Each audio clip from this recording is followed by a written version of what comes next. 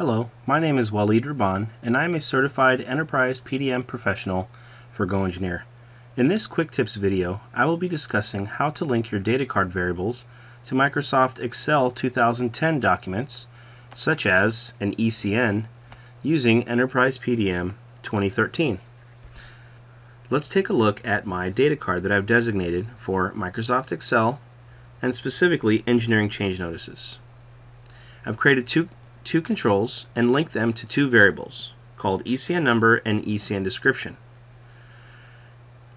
I've also added attributes to each one of those variables. As you can see here, the block name, custom property, attribute, ECN number, and the extension that it will apply to, XLSX. For ECN description, custom property for the block name, for the attribute name, ECN description, and the extension again, XLSX. Now that I've defined my variables with attributes, let's take a look at how to design your Excel spreadsheet. I've created a templates folder in my vault, and I've placed an ECN template document there as a starting point. Before I continue, I will check this file out to allow me to edit it, and then I'm going to open it inside of Excel. You can see that I have two cells here that I would like to link to the two controls that are on my data card. First, let's go ahead and program these cells and name them. To do that, we will go Formulas, and we will go to the Name Manager. In the Name Manager, let's click on New. We will assign that cell a name and call it ECN number. Click OK. I'll do this once more for ECN description. ECN description. And let's go ahead and link them to the cell right here. Click OK. Now I've defined those two cells and named them accordingly. But we're not done. We now need to link these names to the custom properties of Excel. Let's take a look at how that's done. Let's go File. On the Info section, over to the right, you'll see where it says Properties. Click on Properties and go to Advanced Properties. In Advanced Properties, navigate over to the Custom tab, and we'll go ahead and name a custom property that we will link to the name that we've defined our cell with. ECN number. Link to content. Check that box. You will be presented with the names that we defined earlier in the Name Manager. We're going to select ECN number and click Add. We'll do this once more for ECN description. Go ahead and choose ECN description for the source and click Add.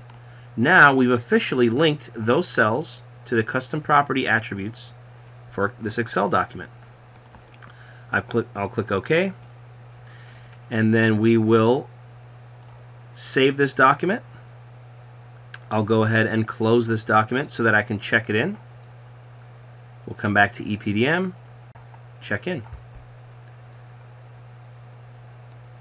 Next, I would like to have an ECN number associated with all the ECNs that I will create. Let's go to the Administration tool.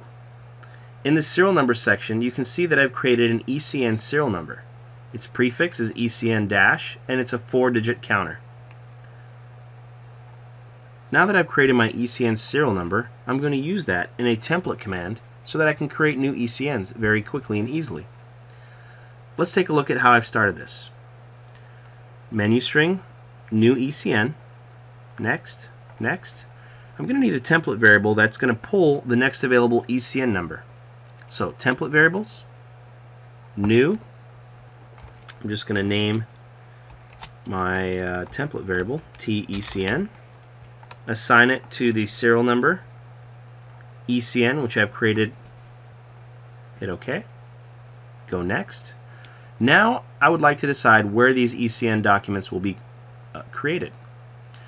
I would like them to be placed in the ECN folder. Now that I've created my ECN folder, I would like all ECN documents to be placed into that folder. So we'll say new, We'll use our ECN template, and the output file name that I'd like to use is that ECN template variable that I created that's going to place an ECN serial number as the file name. I also want that same number to also appear on the data card, so I'm going to link it to ECN number variable that's on my data card. Make some additional settings here and hit OK. Now that I have my file defined that will be created every time I want a new ECN, let's go next. I've assigned a nice little icon using the XLSX extension, and I've given myself permission. I am the admin at this time.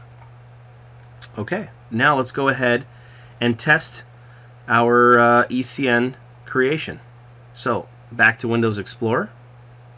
I'm going to go back up one in my Quick Tips vault, and then I'm going to go to the ECN folder.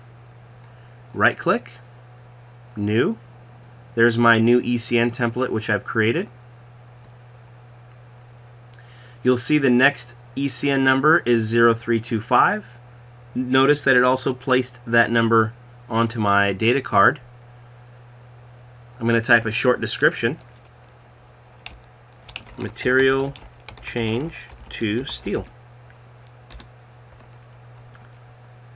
I'll click Open File, and we should see those values now appear in our document as such. This has been Walid Rabban with GoEngineer. I hope you enjoyed this video.